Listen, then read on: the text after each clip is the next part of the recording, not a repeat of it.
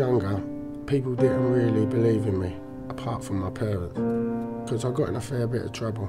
I thought I was worth something more, so I took what chances I could, and luckily people ended up seeing some potential in me. They thought, as did I could do something more.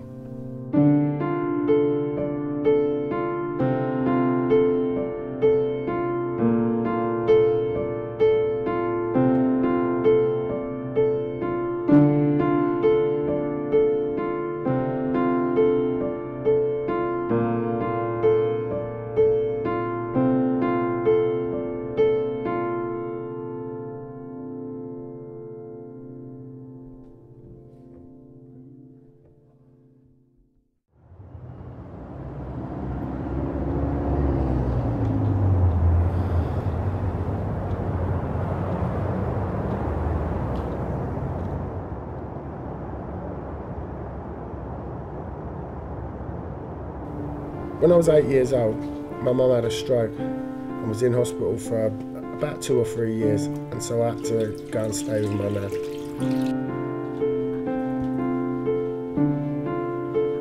My life changed a lot when I moved to my nan's house in Hoxton.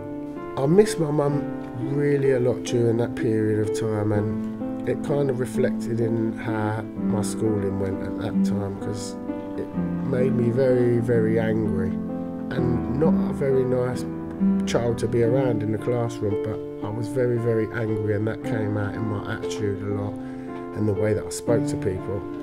But it wasn't actually really what I was feeling, it was just the anger kind of took over my personality and changed me into a child that I probably wasn't at home. I just was once I closed the door and stepped out into the street.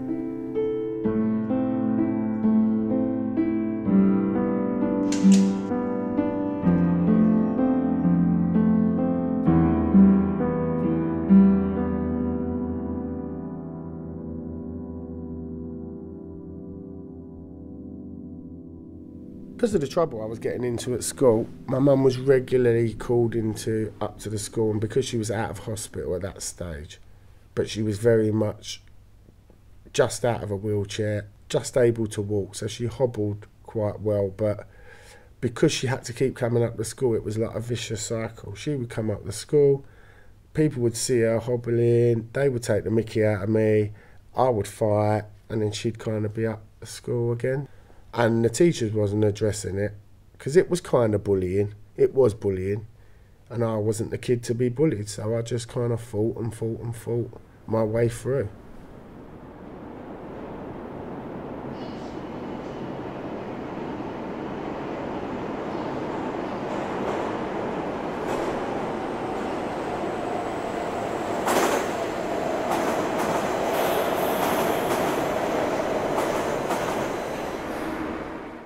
During that time, the only thing that really held my interest was sport and things that I could do after school. So I went to the local youth club and submersed myself in any kind of sports, tennis, table tennis, swimming, anything that I could do, outside activities, going away at weekends with Lion Boys Club. It was just something that took my mind away from the anger and probably gave my anger a competitive element, and so I could get that much more out of it.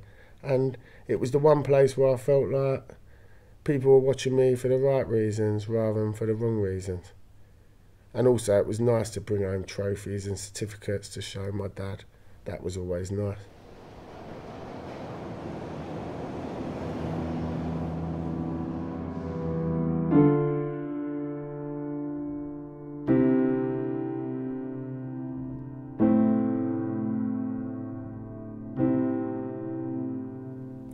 When I got out of the youth club, then basically we were back on the street, a large group of boys and a few girls with nothing to do and nowhere to go except to cause trouble. And the trouble kind of, as you got older, became progressively more serious.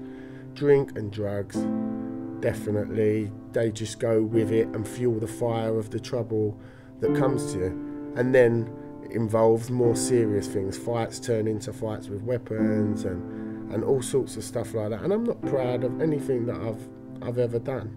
Maybe at the time, as childish as it sounds, you probably are a little tiny bit, but as you grow up, you realise that one, no you're not, and two, you find that you're quite ashamed and a little bit disgusted with some of the situations that you found yourself in those days.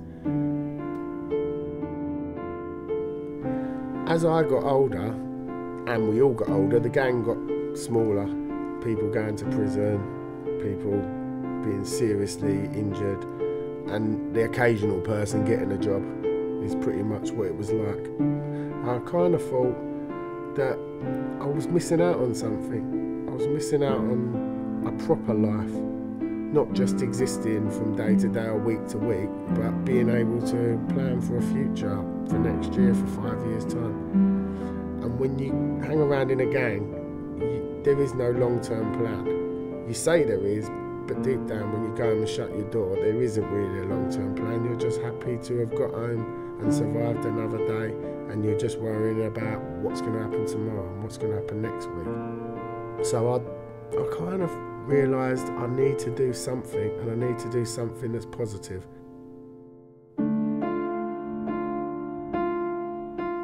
I felt really proud and lucky to be involved with an organisation like the London Fire Brigade, on top of the fact that my mum and dad and everyone else in my family was so happy and proud that one of their family members was actually in the fire brigade. After all the good and bad experiences that I've had along the way.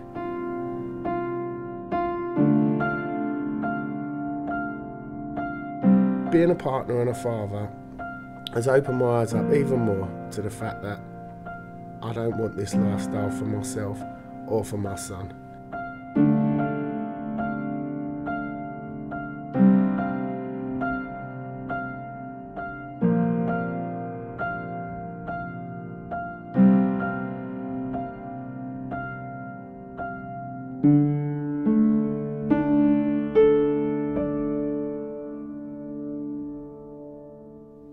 I haven't changed much, I'm still Jaye. The only difference is if someone stopped me and started on me in the street, I'm more inclined to walk away because I've got responsibilities now and I've got something to lose and something positive to look forward to. I'm still in a gang, the only difference is my gang does positive things instead of negative things.